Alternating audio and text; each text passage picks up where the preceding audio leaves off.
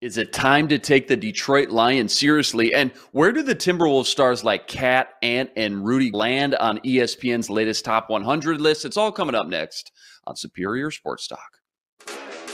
KARE 11 sports anchor Reggie Wilson covers the Twin City sports scene nonstop. Luke Inman is ready to put him on the hot seat. That's what you gotta do to me. Instant analysis. Yanked. Out you go. Post-game breakdowns and red hot takes. The Timberwolves need a stitch. Reggie and Luke give you a daily dose of Minnesota sports with Superior Sports Talk. Part of Locked On Sports Minnesota. And it starts now. Back in the lab, Reggie and Luke back at it. Another episode, Superior Sports Talk, presented by Locked On Sports Minnesota. It's your daily 30-minute breakdown of everything Minnesota sports, which you can now find streaming on your Roku or Amazon Fire Stick devices.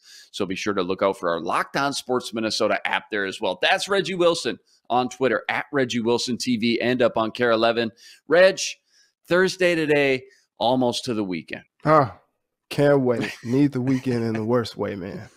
Reggie's battling through some little cold, little scratchy throat going on right now, but he's a trooper. Look. It's HIPAA. It's HIPAA. This is what that. Okay, there you go. HIPAA. There you go. Hey, lots to get into. But first, remember, follow along Locked On Minnesota YouTube channel. Hit the subscribe button and leave us a comment. And on Twitter, give us a follow at Locked On MIN. Remember, we're a podcast too, free and available, all platforms, Spotify, Apple, you name it, we got it. Tons of great choices over there. Ron Johnson Show, Football Party, and more. Your one-stop shop with endless Vikings talk with local experts. Do us a favor, hit the subscribe button and drop us a 5-star review. All right, to football we go, and your Minnesota Vikings, they sit tied the division standings with all three teams, Lions, Packers, and Bears, all 1-1 through the first 2 weeks. The Lions under Dan Campbell have been the hard knock darlings this season. After getting a little behind-the-scenes look at the players, the coaching staff, they've kind of become the underdog story fans have suddenly started to root for after being the laughingstock of the league for nearly, past 20 years, really. Campbell's got him heading in the right direction. One of these guys that wears his emotions on his sleeve. He's got the love for the game, respect for the players' mentality and mindset. And it's finally manifesting into some wins here. After starting last year 0-10-1, the Lions have won 3 of their last 6 games, and including this year, they're 4-4 in their last 8 matchups. So being a 500 team might not sound like a huge accomplishment for most organizations, but for a team stuck in the gutter the last 20-plus years, it's a big step forward in the direction for success. Defense, still their Achilles heel right now, but in 6 of their last 8 games, the Lions' offense has totaled 37, 36, 35, 30, and 29 points twice. So say what you want. This team has figured out ways to score points. Reg, are you a believer when it comes to the Lions being more contender than pretender? And what specifically do you see in Dan Campbell that has helped turn this team around? Yeah, I believe in them to an extent. I think that they are much improved offensively, but I think defensively, there's some left to be desired. You look at the last 2 games, the first 2 games of the season, they allowed 38 points to the Eagles, and then they allowed 27 points to the Commanders. So I think when you look at it from the standpoint of how they match up against the Vikings, that's why everybody's like, oh, it's going to be a shootout. And I think that's probably fair to say. Both defenses have left a little bit to be desired up until this point. And so I do think that they are able to contend. They're going to be a competitive team. They're going to be in every game. Jared Goff is much improved. He looks like a totally different player this year. Still don't have Jamison Williams. So they're just doing what they do without him right now. Talent all over the field, on defense. Jeff Okudah's back. Rodrigo, as they called him in Hard Knocks, Malcolm Rodriguez is dude is a stud. It was like a 4th-round pick or something like that. 6th-round pick. He's just out there, Oklahoma State. He's just out there balling, man, out of control. And then Aiden Hutchinson, watch out, man. 3 sacks already. Like, the dude looks like, you know what? Luke Braun, we had him on the show a few months ago, and he said that Aiden Hutchinson was going to be a bust. So far, he is proving Luke to be wrong. He must have heard him talking or something. But, you know, looking at Hard Knocks, they had a reverence almost for Aiden Hutchinson. Like they already knew and kind of respected that he was the real deal. And so I think what we're going to see is just a continuation of him maturing in the NFL. That offensive line, very underrated, really good. Really good. Really and, you good. know, they're clearing the way for DeAndre Swift and Jamal Williams and keeping the pocket clean for Jared Goff to just be tossing all these touchdowns. And, you know, they're really scary, man. So I do consider them a contender. What that necessarily means, I'm not sure. Maybe 7, 8, 9 wins, something like that. Maybe, because I do think that the defense is going to be a tough battle for them. You know, Aaron Glenn is a great defensive coordinator, but, you know, they've had some struggles, but they've got some key pieces on each level of that defense. But they just got to tighten some things up. As far as Dan Campbell, you asked about him. He's very much a player's coach. You kind of saw he wears his heart on his sleeve. You saw that in Hard Knocks, but he also is a compassionate person. And he really cares about his players. He really cares about the game of football. And I know, you know, some people kind of question his acumen maybe. Maybe he's just a motivator, or, you know, he's just a leader. He's not really pulling the strings, kind of like Ed Orgeron or something like that down in at LSU for the past several years. But he's got something. He's got something. And guys enjoy playing for him. And he's a good leader of men out there. Yeah, watching Campbell, it reminds me of what Mike Zimmer right out the gate in like 2014, 2015 did for the Vikes. Rallied the troops with that kind of old school hard-nosed smash you in the mouth for 4 quarters, never give up attitude. And what happened was the team kind of rallied around playing the underdog role. Like they loved being the team that everyone doubts and just kind of assumes is an easy win, tries to skate by like it's just another bye week on the schedule. Vikes stunned a lot of teams like that early on under the Zimmer era and kind of preferred to play that underdog role rather than being the favorite, because when you're the favorite, you stick out like a sore thumb. You start to get some more attention. You get the bullseye on your back, and, you know, things look and feel a lot more difficult every single week, week in and week out, which is why you always see the Super Bowl hangovers. Teams go into the next year, every single opponent, every week just takes them so seriously. And I think schematically on the field for the Lions, you're right, Reg. Defense still well below average. They got Aiden Hutchinson. I think he's going to be a stud. They get Josh Paschal, their 3rd pick back from Kentucky. In a couple weeks, he started on the pup. But that's forced Jared Goff and the offense to pass a lot in the second half, which is why you've seen these big shootout kind of scores. And they've got the guys that fit that personnel. DeAndre Swift, perfect running back to catch those dump offs and get up the field and do or die. 2, 3, 4 minutes left on the clock. On top of that, Amon-Ra St. Brown. You mentioned Rodrigo, a steal in the 6th round. Amon-Ra St. Brown has turned into like this #1 legitimate threat. He was drafted in the 6th round as well. So when you can find these gems on day 3 in the draft, it just helps so much. TJ Hawkinson, top 10 pick. They paid DJ Chark a boatload of money. They'll get Jameson Williams back here halfway through the season, and then watch out. They're not going to make the playoffs. I'm with you. They probably won't go on a crazy run and rip out 4 or 5 wins in a row, but they will look like a legitimate 500 ball club, which is a huge improvement from where they've been. And I think it's just kind of the natural step in the progression of a team on the rise here. We say it all the time. Teams in the NFL, they start and stop with the head coach. Dan Campbell just looks like he's figured out a way for them to shake that loser label, I guess. And he's just got guys fighting for him. And that's how building a team back up from ground zero kind of starts.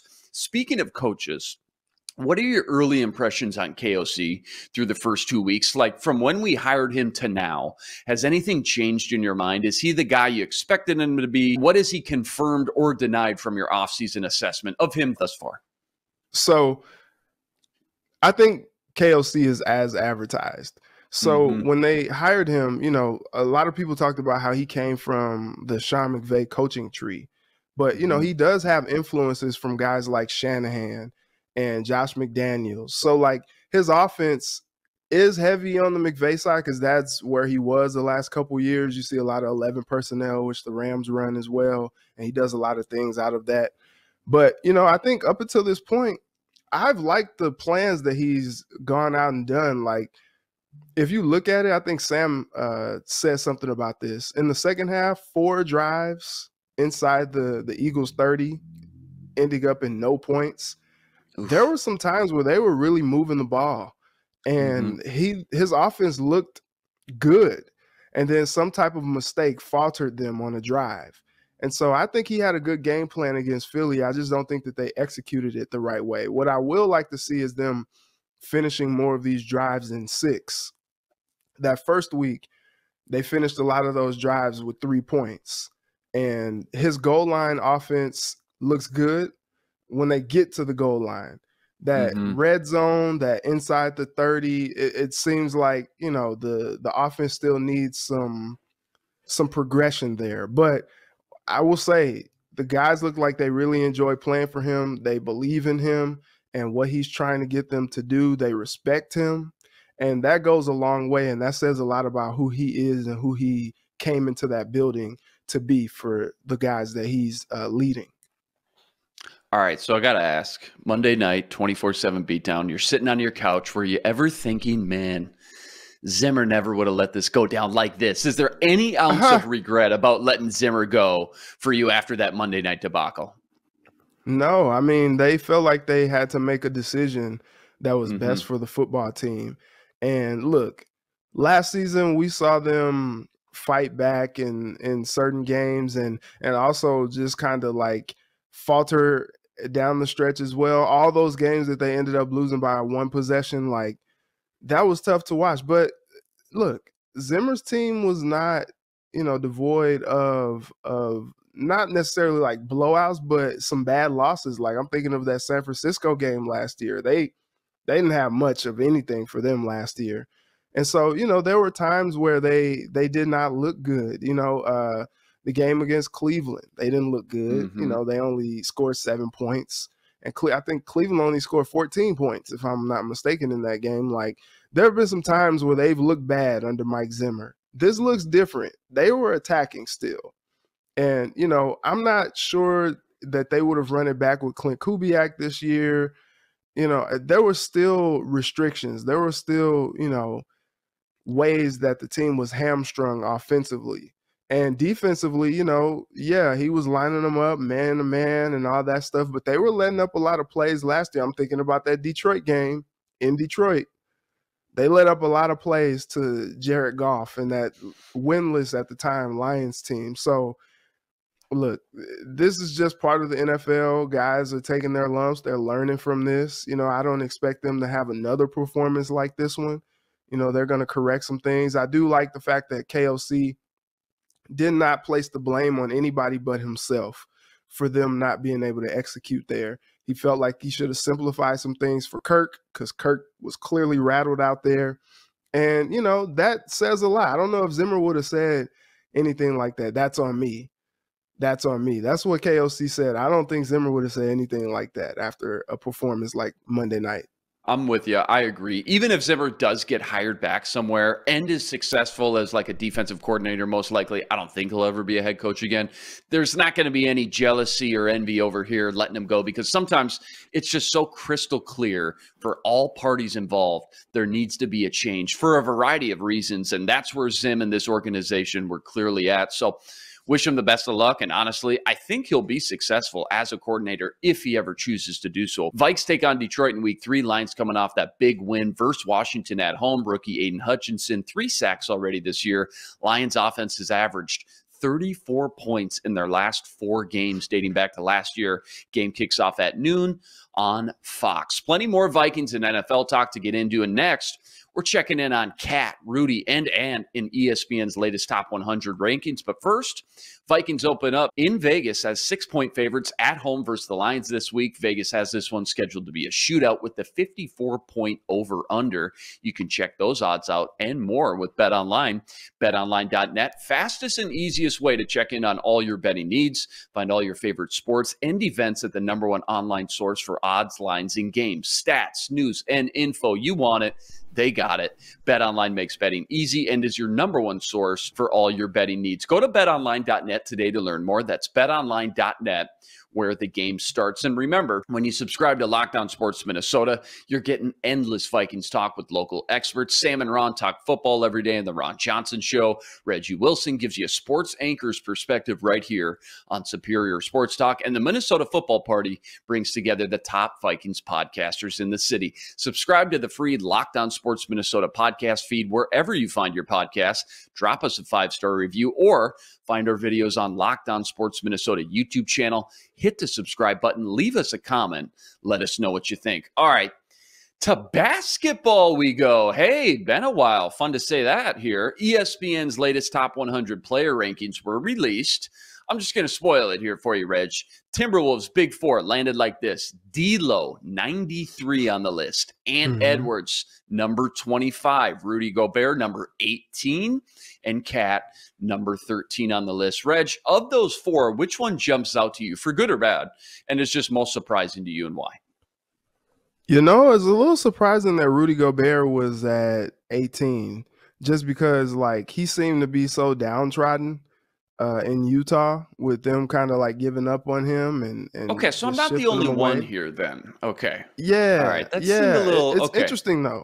It's interesting though. Last year he was ranked 25. And this year he seemed to have a lot of value because, look, you're only as valuable as what someone is willing to give up for you, apparently.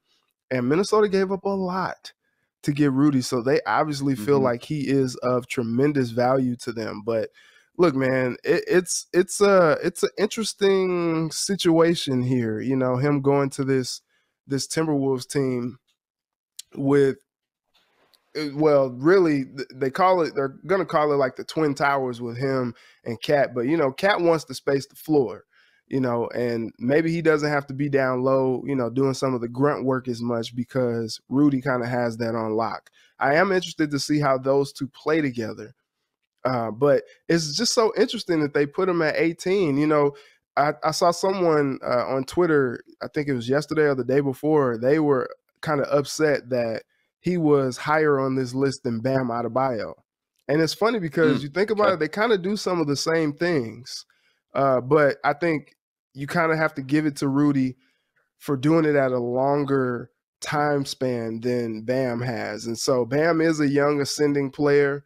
You know, I do think that he still has another level that he can go to in his game. But, you know, you kind of see Rudy like kind of what you see is what you get type thing. And so, you know, he's going to be able to help block a lot of shots and defend the perimeter and, you know, all that good stuff. So, like, he does have a lot of value, but 18 just seems, you know, 18 seems pretty high.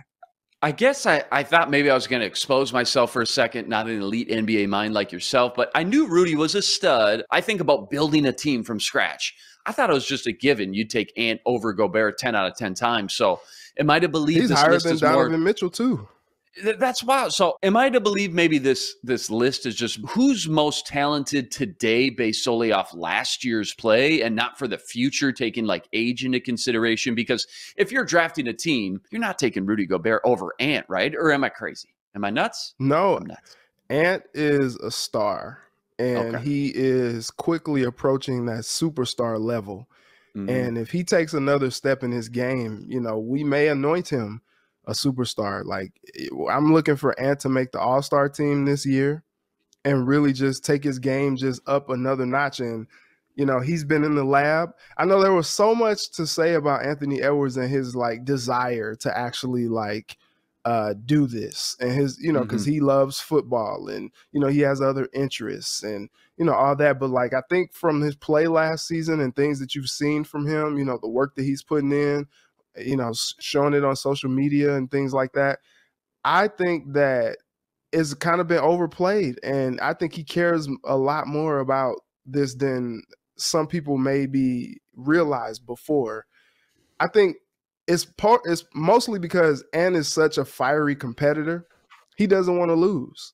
And so if you don't want to lose, you put that work in and you make your game more complete to the point where can't nobody like guard you or, you know, really stick with you. And I think that's what he's doing, you know, to his game. And if he comes into this season takes it up another notch, maybe averages, 25, 26 points a game along with Cat. Like, that's scary. And like I said, that would seem to be an all-star type of performance for him next season.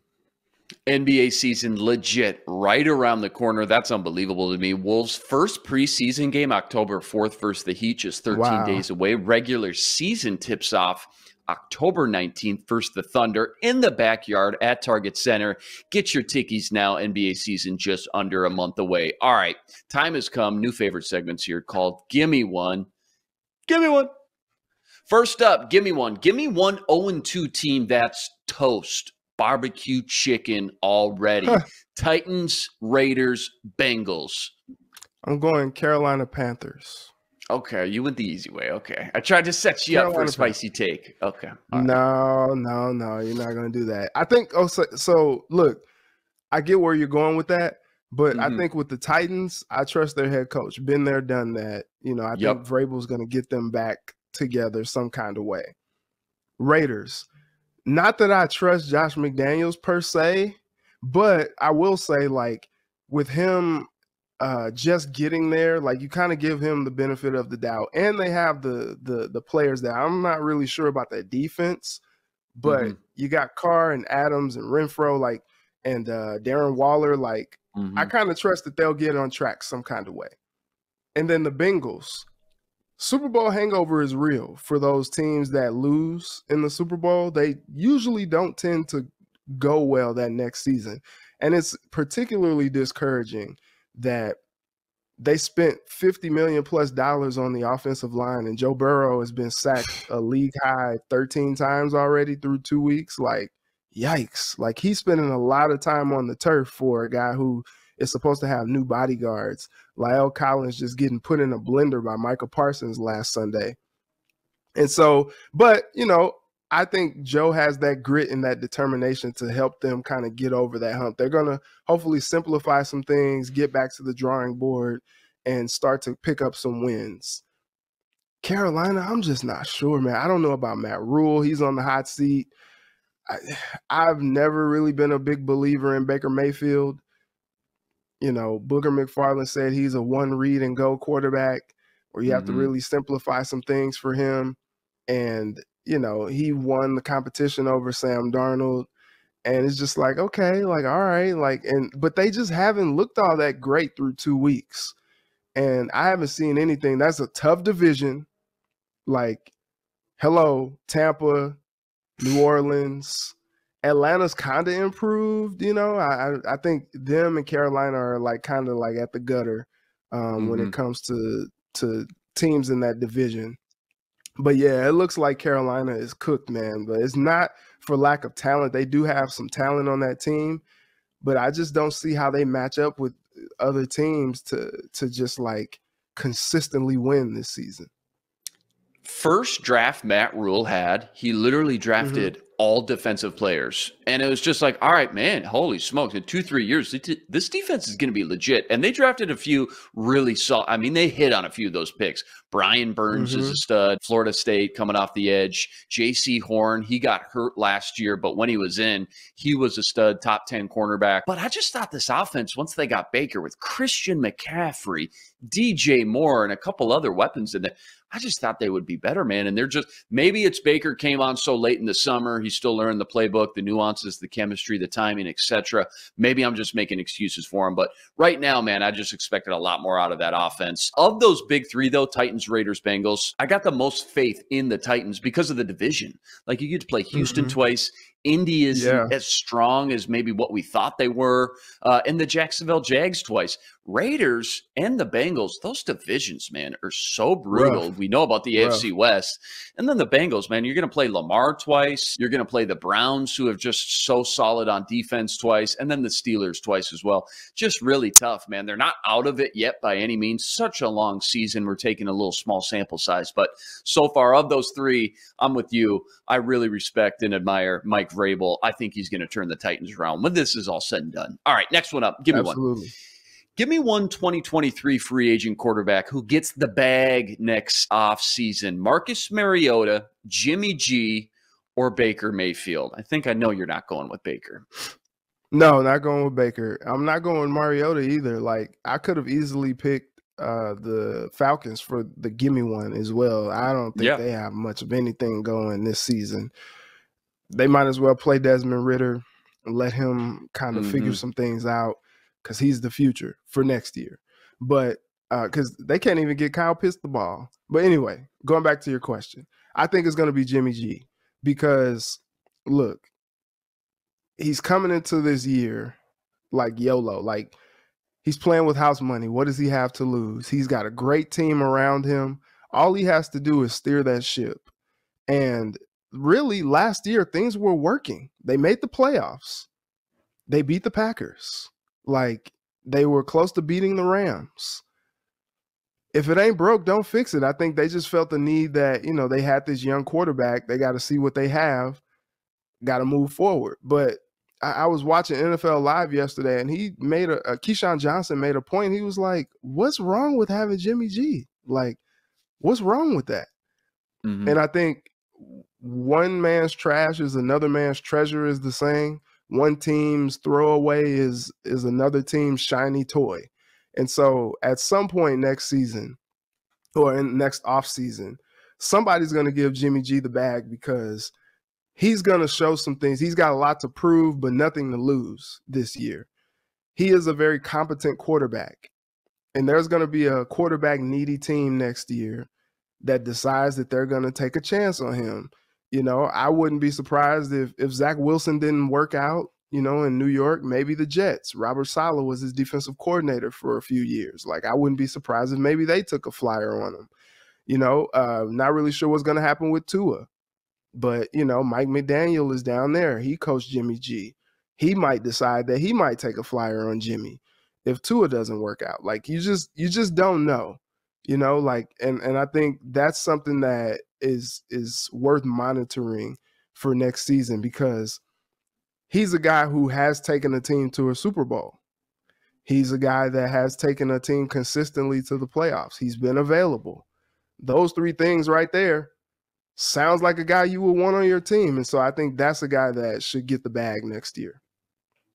I don't want to be Debbie Downer, but there's a legitimate chance Trey Lance may never be the same again. I mean, torn ligament in his ankle. They're saying he'll be back and ready. Granted, this happened in what, week 1, week 2. So it's like, okay, full calendar year to come back and rehab. But if you're considered a mobile quarterback and all of a sudden you just don't feel confident cutting and exploding on one ankle now all of a sudden the rest of your career. So maybe, what if Jimmy G just ends up sticking around? Maybe it's only year-by-year contracts. Maybe they end up locking him up for a little bit more long-term, cheaper deal, 2-3 years. But Jimmy G, when this is all said and done, we may look back and say, you know what? He's the guy who brought you to the Super Bowl. You've gone deep into the NFC Championship game multiple times with him.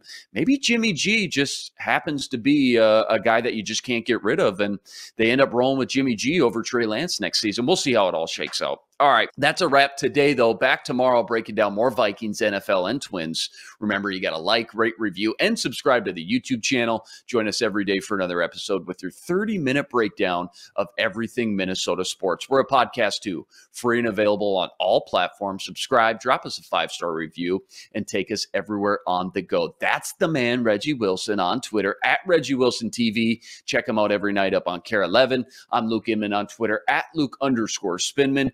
Special thanks to our producer, Matt DeBritz. Tune in tomorrow to Superior Sports Talk, part of Locked On Sports Minnesota. For Reggie, I'm Luke. Until tomorrow, signing out. Be blessed. Spread love today.